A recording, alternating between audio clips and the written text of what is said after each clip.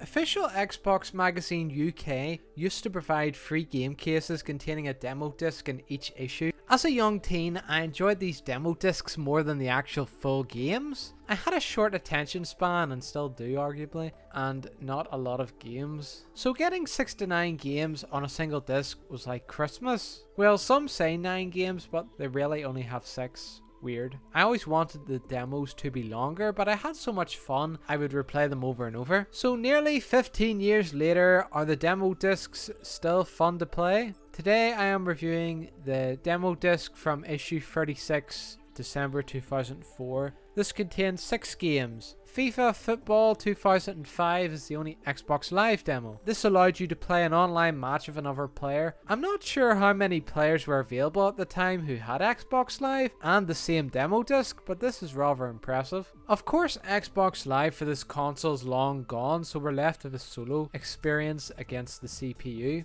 Out of all the teams, only Arsenal and AC Milan are playable for some reason. Edit your starting lineup and it's off to the pitch. I couldn't tell you the difference between any of these football games. One of the announcers does though. Hi there, John Motson here, and it's my great pleasure to spend the next few minutes talking to you about what's new in FIFA 2005. First up is an innovative new gameplay feature called First Touch Control. This feature allows total control of your player's first touch. Also added this year are custom tournaments and the possibility of putting yourself in the game, with the ability to change hair colour, eye shape, nose length and a host of other areas. You will be able to create yourself and play alongside some of the world's greats. I wonder how much the newer games have improved on these features. Next is Dead or Alive Ultimate, another series captured here in a time before it was ravished of online in-game purchases. Choose from a selection of scantily clad ladies, or men if you're into that, and juke it out to the death. Graphics are surprisingly high detailed for a standard definition game. Some levels are interactable, like knocking an opponent down the steps of a castle. Controls are great too. I'm worried newer FIFA and Dead or Alive games haven't improved much on their older games.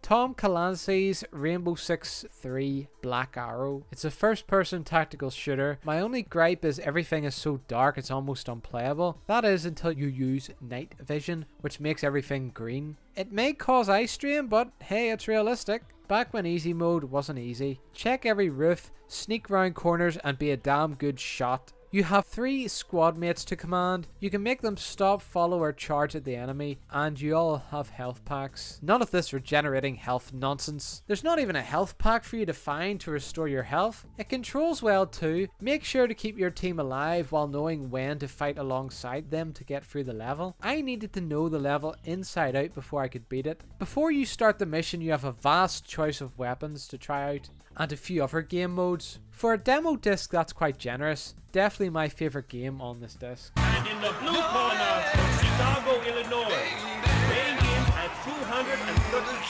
pounds, the Southside Silver,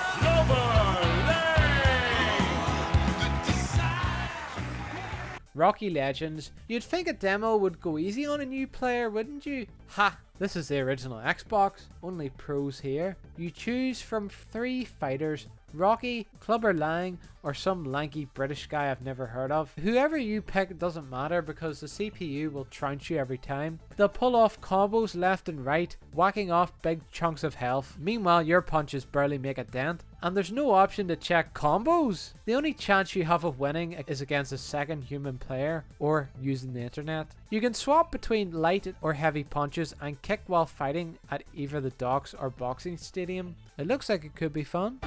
1, 2, 3, 4, 5, 6, 7, 8, 9, 10. That's it. You're out. Fight Club. First rule of Fight Club, this is 2-player only, so fuck off! The Dukes of Hazzard, Return of the General Lee. Based on 1980s TV series The Dukes of Hazzard I never watched. The town of Dodge seems to be full of stereotypes and constant puns. Don't know about you city folks, but this seems more frustrating than a traffic jam in peak hour. Race away from the law as two American country bumpkins who most likely have never seen a driver's license. From a glance you'd think this played similar to GTA but in the country. Looks can be deceiving. Rather than being an open world, you're stuck on a one-way road with no shortcuts. Despite the fences looking easily destructible, they seem to be made of iron as your car just bounces off. The car itself controls like a skunk skiting along butter. The first few minutes I was sliding about crashing into fences and the police car kept smashing into me. It's a chore just to keep the thing on the road. Back when this demo was new, it gave me enough of an experience without having to go out and buy the game, and now I see why.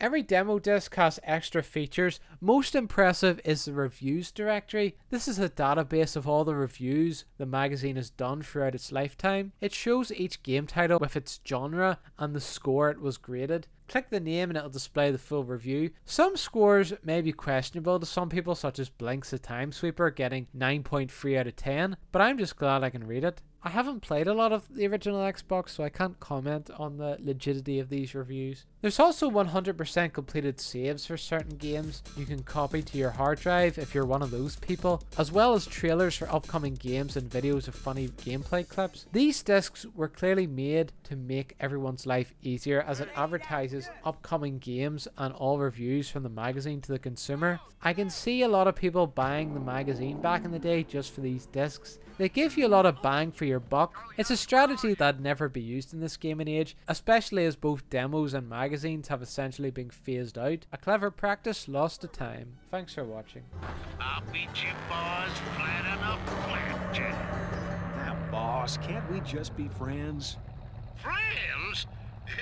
You Duke boys got another thing coming if you think I'll forgive you for blowing up that statue.